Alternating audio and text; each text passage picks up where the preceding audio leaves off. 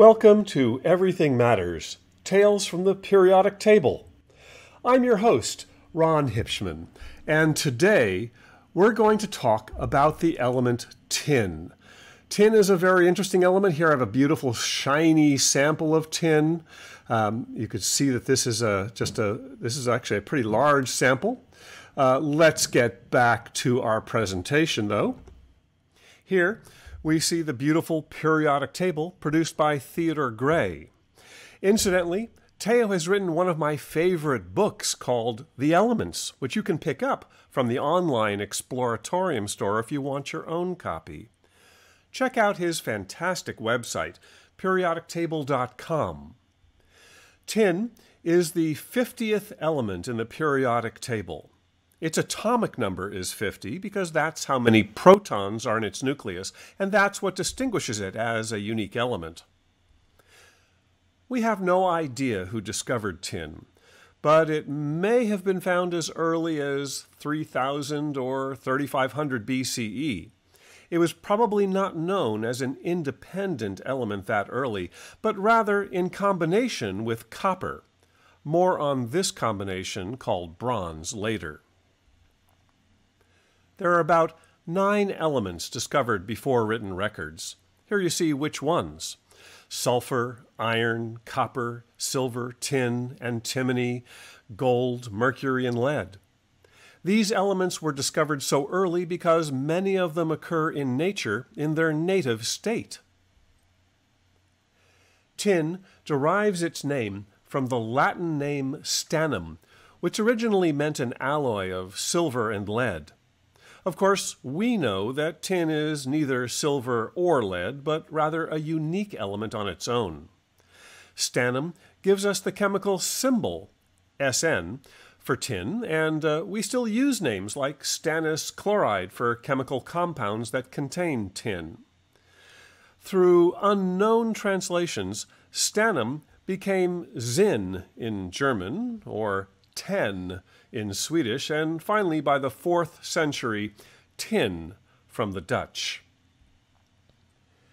Tin has 2 main allotropes.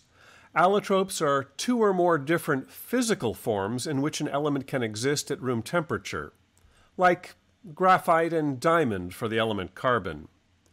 Tin has 2 allotropes. The first stable allotrope is beta tin on the right, a silvery white malleable metal which has a body-centered tetragonal crystal structure. At lower temperatures, beta tin transforms into the less dense gray alpha tin on the left. This has a diamond cubic crystal structure.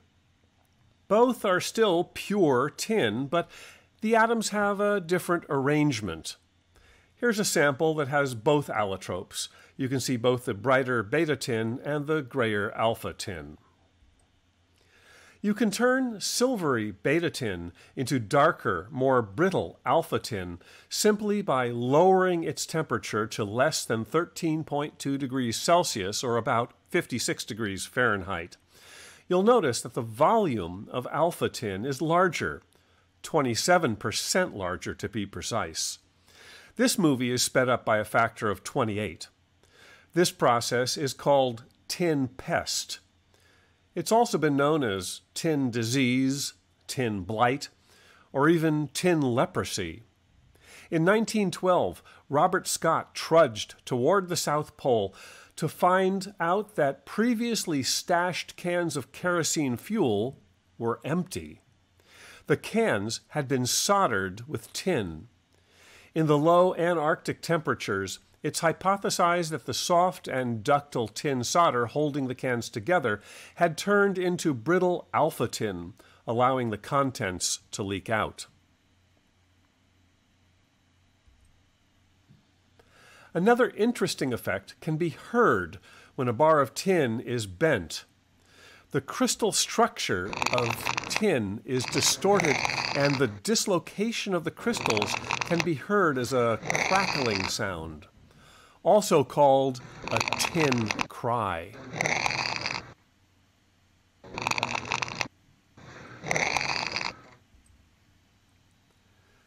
The universe produces most of the tin, 69% of it, in dying low-mass stars, with smaller amounts, about 31%, produced in merging neutron stars.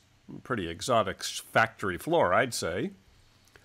On Earth, tin is obtained chiefly from the mineral cassiterite, which contains stannic oxide, SnO2. Cassiterite is the only commercially important source of tin. The main suppliers of tin are China, producing 42% of the tin in the world, followed by Indonesia with 28%, then Peru, Bolivia, and others. In the U.S., we import 77% of the tin we use. The American Chemical Society's endangered element list places tin as, quote, limited availability, future risk to supply, unquote. So we need to keep our eye on this and be sure to recycle our tin. This rating indicates the relative risk to the supply of tin required to maintain our current economy and lifestyle. How common is tin? Not super common, but not super rare either. It's the 48th most common element in the universe, the 39th most common element in the sun, the 38th most common element in meteorites. In the Earth's crust, it holds 47th place, about 2 parts per million, compared with 75 parts per million for zinc and 50 parts per million for copper. In the oceans, it's 51st, the 51st most common element. And in humans, surprisingly, it's the 26th most common element. The current cost of tin is about $18 per kilogram. Over the past couple years, that price has gone up and down, but not wildly, from a high of about $22 per kilogram to a COVID-19 low of about $13 per kilogram. If we compare the size of the tin atom to that of hydrogen, we'd see something like this. The tin atom is a little less than 3 times the size of hydrogen. By the way, a picometer is a trillionth of a meter. Atoms are very small. Here are the atom sizes sorted from largest, cesium on the left, to smallest, helium on the right. Tin is a mid-sized atom. Each element has many different forms. For each specific element, the number of protons in the nucleus is the same, 50 protons for tin, but there can be different numbers of neutrons in the nucleus. All these different forms are called isotopes, and they're chemically identical to each other, but with slightly different weights. The number you see next to the chemical symbol is the total number of protons and neutrons in the nucleus. There are 39 isotopes of tin, and of these there are 10 stable, non-radioactive isotopes. More stable isotopes than any other element.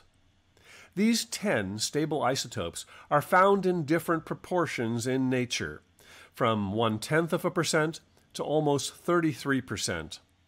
By the way, the word isotope comes from the Greek isos, meaning same or equal, and topos, meaning place, since all of these various forms of tin occupy the same place in the periodic table.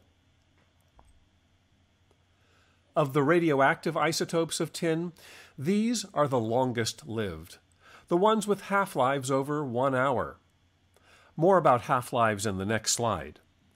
As you can see, the longest half-life here is 230,000 years for tin-126. Even 230,000 years is but a blink compared to the age of the universe, so any tin-126 or other tin isotopes cannot be left over from the Big Bang 13.7 billion years ago. These isotopes must be manufactured in stars or reactors.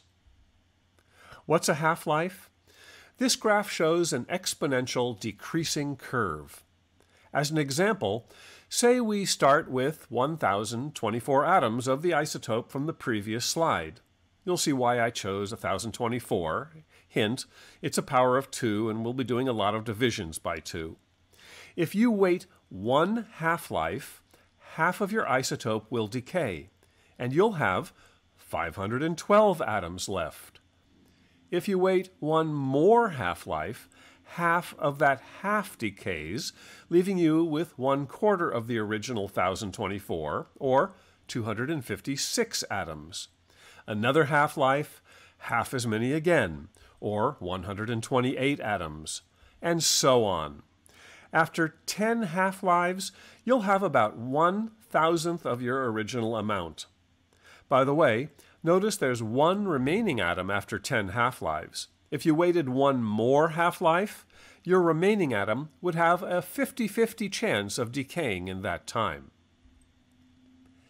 Tin is a moderately dense element at 7.31 grams per cubic centimeter, the exact same density as our previous element, indium. As a reminder, water has a density of 1 gram per cubic centimeter, and I've put up a couple more densities for comparison. Iron is slightly denser than tin at about 7.89 grams per cubic centimeter. Here's a graph of the elements from highest density to lowest density. When we do this talk at the Exploratorium, we have a set of blocks so you can feel density for yourself, but we'll have to wait to do this until we're back in the museum. Our set of blocks have a wide range of densities, with the densest at tungsten, to lead, to copper, to iron, to titanium, to aluminum, to magnesium, and we also have plastic and wood blocks, but those are not technically elements. Again, tin's density, the magenta circle, is 7.31 grams per cubic centimeter and is the 44th densest element. Tin has the 78th highest melting point, a fairly low 232 degrees Celsius, or 450 degrees Fahrenheit. There are only 11 other solid elements with lower melting points. As you'll see in a bit, because of this low melting point, tin is used in some important applications like soldering. Tin has the 46th highest boiling point at 2,602 degrees Celsius.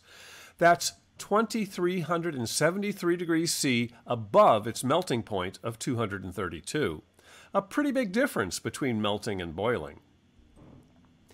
Tin has the 16th highest thermal expansion rate. It expands 1 part in 45,454 for every degree Celsius in temperature rise. That means if you had, say, a 1-meter bar of tin, it would get longer by about 22 ten-thousandths of a meter, or 2/10ths of a millimeter, when you raised its temperature by only 1 degree Celsius. That doesn't seem like much, but it would add up if you change the temperature significantly, or you have a long bar of tin to start with. Iron expands about half as much for the same temperature change. Tin is very soft, with a hardness of only 1.5 on Mohs scale of hardness. Even though it's on the same line as our previous element, indium, tin is a bit harder. Mohs scale is a bit rough. In this chart of hardness, sorted from hardest, boron on the left, to the softest, cesium on the right, tin is the 52nd hardest, or rather the 15th softest element. You could, with some difficulty, cut it with a knife. Tin is the 26th best conductor of electricity. Not bad, but not good enough to use it for this quality, although tin does become a superconductor at 3.72 degrees above absolute zero, a better conductor than any element at room temperature. It's the 28th best conductor of heat. Again, not bad, but not excellent either. From our periodic table of the spectra, we see that tin displays a variety of emission lines, but lacks much on the blue and violet end of the spectrum. Putting a solution containing tin into a flame displays a beautiful blue color, which actually kind of surprised me given the lack of blue emission lines in its spectrum. I guess that it's easier to excite this line in the spectrum of tin from unexcited room temperature atoms. Let's take a look at some of the major uses for tin. There are many of them. These are the primary uses for tin. The largest by far is in soldering, followed by plating, chemical uses, alloying, glass production, and other uses. Let's take a look at these. Because of tin's low melting point, it's used extensively in the electronics industry to solder metal parts together. Here, you see electronic parts being soldered to the copper pads on a prototyping circuit board. Plumbers use solder for the same purpose, to solder together copper pipes. Up until 1986, most solder contained 60% tin and 40% lead. Many people thought that soldering together drinking water pipes with lead-containing solder may not be a very good idea, so that was outlawed. And in 2006, many countries, and California, banned lead in electronic solder too because it was beginning to appear in landfills. We now use lead-free solder that is a combination of 99% tin, 0.3% silver, and 0.7% copper. Speaking of low melting points, let's look at a couple more interesting examples. Fields metal, named after its inventor Simon Quellen Field, is a eutectic alloy. The word eutectic comes from Greek eu, meaning well, and Texas, not the state, meaning melting. Well, maybe that's not a bad description of the state after all, but I digress. A eutectic alloy melts at a temperature lower than the melting point of any of its ingredients. Note that all the ingredients of Fields metal melt above 156 degrees Celsius. Fields metal is a solid at room temperature, but becomes liquid at the low temperature of approximately 62 degrees Celsius, or only 144 degrees Fahrenheit, less than half the lowest melting temperature of any of its ingredients. It's an alloy of indium, bismuth, and tin in the percentages you see here. An even more impressive example of a low-melting eutectic alloy is gallium, which gets its name from its ingredients: gallium, indium, and tin. Remember, the old name for tin was from the Latin stannum, which is the stan in gallium. Gallium is an alloy of 68.5% gallium, 21.5% indium, and 10% tin. It remains a liquid below the freezing point of water. Its melting point is minus 19 degrees Celsius, or minus 2 degrees Fahrenheit. Gallium can be substituted for mercury in thermometers, since it's now illegal to use toxic mercury in medical thermometers. Tin plating, the second largest use of tin, is perhaps most familiar in the canning of food. The cans themselves are made of steel, and we all know that steel has a rusting problem. By plating the steel with tin, which is non-toxic in its metallic state, the cans can no longer rust. So calling these tin cans is a bit of a misnomer, but there is tin there. Tin cans aren't the only food-related item. Here is a beautiful tin cup from Theodore Gray's Amazing Element collection. One of the chemical uses of tin is in toothpaste and mouth rinse in the form of stannous fluoride. Stannous fluoride is added to these products as an antibacterial agent that's clinically proven to protect against gingivitis, plaque, tooth sensitivity, in addition to preventing cavities, and is no doubt approved by 4 out of 5 dentists.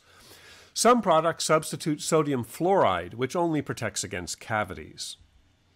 With its low melting point and low toxicity, tin is a good candidate to use in casting. Here we see classic tin soldiers and a tin caterpillar for good measure. Tin coins have even been known, though with the easy melting and casting properties of tin, they were probably simple to counterfeit. I have no idea of the monetary value of these coins, but I'm assuming they are worth less than the total cost of the tin they're made from, making counterfeiting uneconomical. The other problem with tin coins is tin pests. If you keep your money at a low temperature, you won't have any after a while. Just alpha tin crumbles. Aside from the eutectic alloys we've previously seen, tin has been an important ingredient in many metals since ancient time. Here you see two bronze examples, the Huumu Ding, or sacrificial vessel on the left, the largest surviving piece of bronzeware from around 1100 BCE, and on the right we have a bronze statuette of Jupiter from the second half of the 2nd century CE. In the middle, a different alloy, a pewter mug. The first tin alloy used on a large scale was bronze, as early as 3000 BC. The giant bronze dirk from 1500 to 1300 BCE on the left is a very early example. Bronze is still used in contemporary statuary, such as Rodin's The Thinker, which you can visit in the Legion of Honor here in San Francisco's Lincoln Park. Bronze is an alloy of about 87.5% copper and 12.5% tin, though the percentages can vary depending on intended use. The addition of tin, and sometimes other elements to copper, create a metal that was harder, easier to cast, and more durable than any of its constituent ingredients, and harder than any other metal up to that point. This invention led to the Bronze Age. Pewter is a malleable alloy composed of 85 to 99% tin, mixed with approximately 5 to 10% antimony, 2% copper, bismuth, and sometimes silver. An extremely important use of tin is in the manufacture of plate glass. Until 1959, it was fairly difficult to manufacture very flat glass with parallel sides. In that year, the float glass process was invented, and it uses tin, lots of tin, as part of the glass forming process. Raw ingredients are combined and added to massive furnaces at the start of the process to blend and melt what becomes glass. A ribbon of glass exits the furnace to the tin float bath. Glass is less dense than tin, so like oil and water, the glass ribbon floats on top of the perfectly flat molten tin surface. It's drawn through the bath by a set of rollers on each side of the ribbon. Pulling the glass faster thins the ribbon. Slowing the rollers makes a thicker sheet. It exits the tin bath into what's called the layer, which, in the next 800 feet, gradually cools the glass, reducing stresses within the sheet, creating a strong piece of glass. The ribbon is then inspected, cut to size, packaged, and shipped to the end user. Here's a photo of the glass ribbon passing through the tin float bath. You can't really see the tin since it's glowing the same red color as everything else in the chamber, but you can see the toothed wheels that draw the glass along. Given the linear nature of the float glass process, these plants tend to be very long, usually extending a quarter mile or more. There are about 450 of these float glass lines in the world, producing over 1 million tons of glass every year. None of that would be possible without tin. This glass finds its way into architectural uses, the automotive industry, the solar panel manufacturing industry, and the making of glass for display panels, like the one you're looking at right now on your phone, tablet, computer, or television. Speaking of display panels, tin plays another important role in those. Indium tin oxide, or ITO as it's referred to in the industry, is a clear conductor of electricity. Let me say that again. It's a conductor that you can see through. It's used in applications such as liquid crystal panels.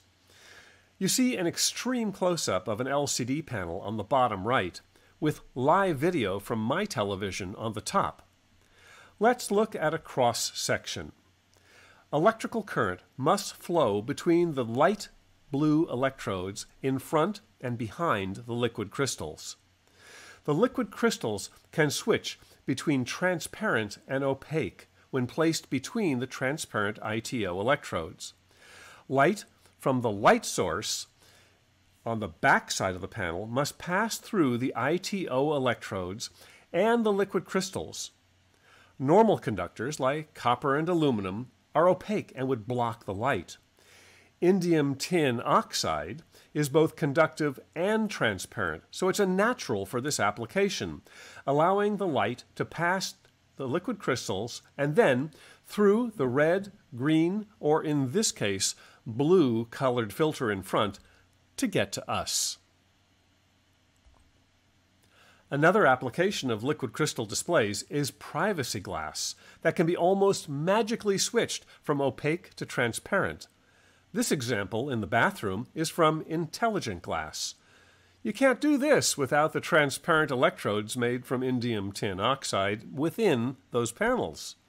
By the way, this isn't cheap, around $50 per square foot, so this example would cost you about $8,000. Before the laser printer or the inkjet printer, letters were placed on the page by pressing inked pieces of metal with letters molded into them to the paper page. Each letter was laboriously placed, one at a time, into a frame called a chase. These letters, or type as they were called, were made from a low-melting but strong alloy consisting of 50% to 86% lead, 11 to 30% antimony, and 3 to 20% tin. The formula changed depending on the usage. If you ever went into a printer's shop, my dad was in printing, you'd see type cabinets like these, with drawers, each containing a specific font at a certain size. The drawers were organized in some way that made sense to printers, but I could never really figure out. Slightly less laborious were linotype machines. Here, the operator sat in front of a keyboard and typed the text. Liquid type metal was instantly cast into lines of type that were then mounted in the printing frames. Far less work than dealing with each letter individually.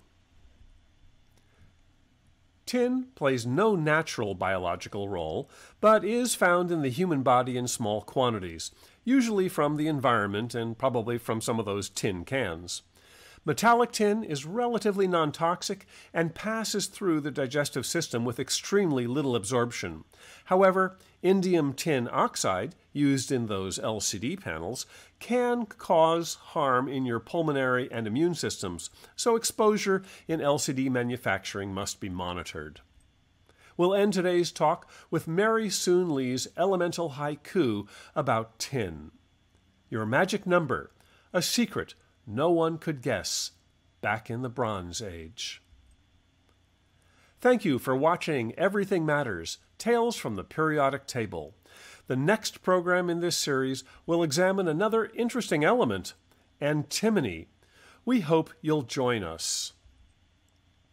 This program, like all Exploratorium programs, is only possible because of donors like you. We know that this time is challenging, but if you can, help us keep educational content like this free and accessible to all by donating today at www.exploratorium.edu/connect. Thank you.